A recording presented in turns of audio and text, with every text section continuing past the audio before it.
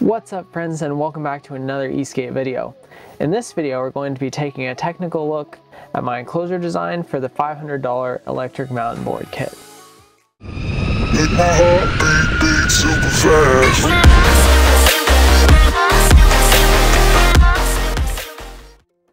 Thanks for checking out my channel. The main goal of this video is to kind of technically break down exactly what I do to design an enclosure for a board like this one. And by the end of the video, you should know a little bit about the engineering design process, Fusion 360, and how I printed all of these enclosure segments. This is going to be a bit of a technical one, so I've included a bunch of timestamps down along the little scroll bar beneath the video. As an engineer, there's a little bit of information that every one of us has in the back of our head that we learn in school, and this is called the engineering design process. Now, every product that goes through an actual company will go through this process in one way or another. And while every company has their different ways of doing things, the main point is to get a product from an idea to actually being in your hands. So not every single thing an engineer does goes through this process, but it's kind of something that you keep in the back of your head and you go through as you're doing your work. And if I were to explain the entire thing, it would take too long, so I'll give you a basic gist of it. The first step is the empathize phase. And in this phase, you talk to your customer, you figure out what you want your product to do, what exactly they need, what are they trying to accomplish with it. After you go through the empathize phase, you go into the defining phase. And in the defining phase, you create an idealized concept of what the customer wants. So internally, you'll list all of your requirements, your specifications, and what exactly you need to do. After you define your requirements, you go into the ideate phase. And I would say this one is pretty fun because in this phase you get to brainstorm. And in this phase you come up with all the concepts, and sometimes it can be really fun, other times it can be really grueling depending on what it is that you're trying to come up with. The fourth phase is the prototyping phase. In this phase it really depends on what company you're working for, what you're doing, but it can really wildly vary in what you're actually going to do for prototyping. Some companies have working prototypes that they send out to people and they get feedback on. Others, the prototype is just proof of concept. After the fourth phase, you go into the fifth phase, which is the testing phase. In this phase, you test your product. I mean, it's pretty self-explanatory, but you go through, you test every single aspect of your product to see if it meets the requirements. And then you talk to your customer, you show them your prototype, and then between stages 4 and 5, you might repeat a few times before getting to your final polished product. My brainstorming phase for this project wasn't incredibly interesting, but it worked out and didn't take too much time. One of the things in industry that you often do as an engineer is you look at other people and you see how things are designed, and then you take some inspiration from that and you improve on it or change it to make it into what you want. For this particular project, if you remember in the last video in the series, I mentioned that the kit kind of looked like an Mountainboard GT, which it basically is. So I remembered off the top of my head that the Mountainboard GT has a pretty simple enclosure design, and I thought that would be a great one to replicate as it looks good and should be pretty easy to print. Turned out that that was true, and it worked out great for me. So why don't we hop right into the design process, and I can show you guys a little bit about how we got from idea to printing it. I designed all of these enclosure segments in a program called Fusion 360. And Fusion is a free program to hobbyists and students that I've been using for over 6 years now, and I'm pretty comfortable with it. I did all of this design work a little while ago, but I recorded it, so we'll go through these videos and I'll kind of talk through some of the basic steps that I took to get to the final product. And if I went through everything, it would probably take over an hour, so we're not going to do that. And I'll just kind of hit some of the important points.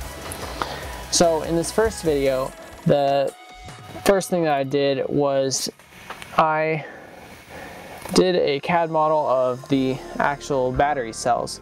And these are the cells. They're 18650 cells that we'll be using, and there's 50 of them. And you can see on the screen There's 10 cells in series here, and then there's 5 sets of those series groups, so that makes up the 10S 5P battery. And I'll explain a little bit more in the next video about the battery, what exactly that means. So there's a million different ways that you can do CAD, and obviously my way is just one of those. But the way that I did this is I took a sketch profile that makes up the bottom square of the enclosure, the edges, sides, and screw holes, and I used a loft, which is a function in CAD software that goes from one profile to another to create the basic shape. And then I extruded the screw holes through, I created the curvature, I added the wire holes, and then on the special enclosure segments, like the front and back, I added the extra holes for the power button and the charge port, as well as the exit wires, and then some slots for balance wires as well. So anyway, while this is going on in the background, this is just the basic sketch. And this actual recording, I ended up scrapping this first design, which is something that happens a lot in engineering. You do CAD multiple times before you get it right. You can see the bottom profile and the top profile, and the loft tool is going to connect those in the way that it thinks is proper. Sometimes you have to mess with it to get the actual result you want. And this first attempt, I used a shell, which I decided I didn't want because that creates equal thicknesses all around the enclosure. So in the second video, I went through and took a look at the design, deleted it, and then went on to create the actual thing that you see printed out. So some of the other basic things here are the enclosure holes and then the curvature. So first of all, the enclosure holes, I created them by extruding through the bottom plane and just going all the way through the model. And those are just for the screws to go through and go straight into the inserts that are going to be on the board. Now, you might wonder how the screws will actually stay on there, because it doesn't look like those holes on the screen will actually be able to fit a screw head, and you would be correct. If you look at this closely, you can see that there's actually a step in there, and that step is created by adding a extrusion plane, or a reference plane rather, partway up in the model, and then sketching the 4 larger holes onto that, and then dragging those through as well to create the much larger hole. And at this point, most of the enclosure here is done, and the rest is just a bunch of fine tweaking. So we'll skip past all that, and at this point I create the arc, which is just a guess on what I thought the arc of the actual board would be. And I ended up checking it, and I pretty much nailed it the first try, which doesn't always happen. But that only works for the center of the board. So the reason I did it this particular way, by cutting down the center of the enclosure and then going forwards and back, was so that I could have a different curve profile on the front of a shell and on the back of the shell. Because on pieces like the back one, the rear curve actually comes down further than the front curve, and it's pretty hard to see, but it's a couple millimeters, and it really does make the difference when you actually set it down on the board itself. So after finishing up the basic enclosure design, I just went through, I plopped them all in the model, and I thought, wow, that looks pretty good. And then I realized that I needed to make a different enclosure for the front, and that took a little bit more work. But the more interesting one is the back one. I think that one might be in the next segment. Yeah, it is.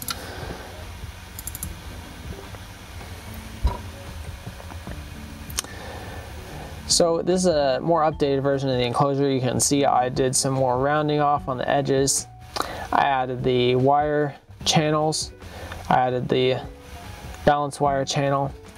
And now I think I'm saving a new one. Yeah, so one of the ways you save some work on doing CAD like this is you just take one of your basic models, you save as, and then you just continue working on it in the new file. So what I did here is I realized the exiting wire channel needs to be a lot bigger to allow for the phase wires to come out. And then I need to add the 2 holes for the power button and the charge port. So we're just going to skip through a lot of this because there's a lot of messing around here. So again, with the ability to extrude both forwards and backwards, I realized that this was not a flawless plan, and I ended up having to create another sketch in the center so I could do a different front and back. And you can see here it's starting to take more shape by modifying the rear curve so that it would come closer down to the deck. Modified the wire channels a little bit. Let's see if I can find the power button. So here I sketched directly onto the side of the enclosure here, and I sketched on a very specific plane because I knew exactly how deep I needed to go, and that since these were at different angles it would probably collide. So I ended up having to do a few extrudes here, but the main point was to make it so that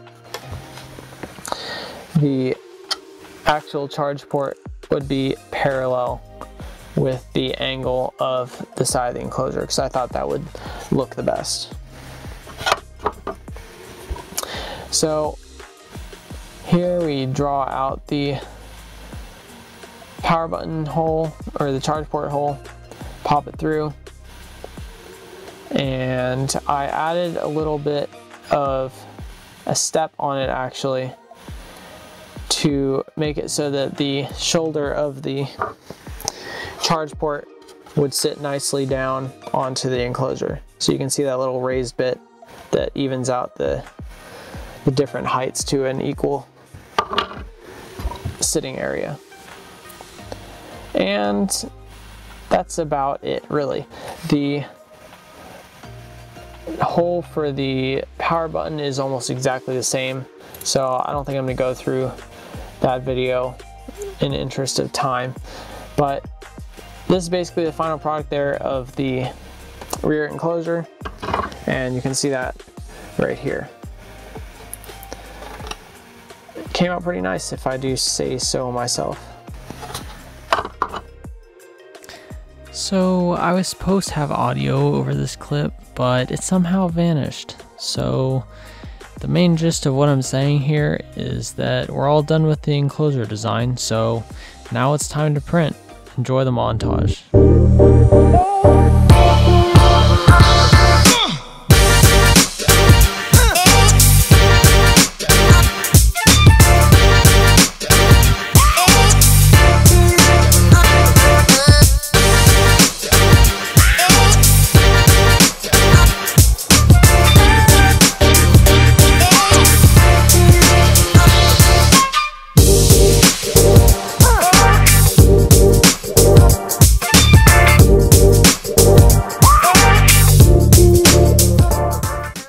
Hope you enjoyed that super speed printing. Let's wrap up the video with some final thoughts and little notes. I think it's super awesome to design and print your own enclosures, and you can really learn a lot from the experience. Sometimes you have some hiccups, but fortunately for me, it worked out alright. This is the third board that I've designed a different unique enclosure for, and all of them are still working just fine. So they can be pretty durable if you make them right. For me, I didn't have a single issue printing any of these enclosures, and that's kind of lucky because with 3D printing sometimes it can be hit or miss. Fortunately, with my newer printer, the Artillery Sidewinder X1, I didn't have any issues. Along with that, I used a software called Simplify 3D, which is an advanced slicing software that has a lot of configurability. And I've been using that for quite a while, so I'm pretty comfortable with its functions and how to tune the printer properly. There's a ton of great videos on YouTube of how to tune your printer properly, so I would encourage you guys to check out some of those if you're interested in that process. Well, it sounds like I did have everything go all fine and dandy. I mean, there were some issues along the way. If you had a sharp eye or remember from before, I mentioned that I added some wire channels partway through the printing process, and so some of them are a little different. But that's okay, I can always just add some wire channels the old-fashioned way by dremeling it out. Fortunately, that's okay because I'm going to be using some neoprene rubber that will go around the edges of each enclosure to keep the moisture and dust out. Hope you enjoyed the video. Stay tuned for the next one where I go through the process of what it takes to make 50 cells into a safe and reliable power source. I'll see you guys soon. Peace out.